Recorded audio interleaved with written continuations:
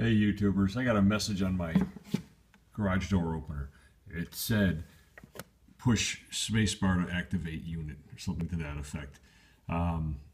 Looked on YouTube, couldn't find anything to figure it out. So what I did was went over to my control unit, got up on the ladder, these two wires here, just push these orange tabs, remove the two wires, basically it deactivates the wall unit over there.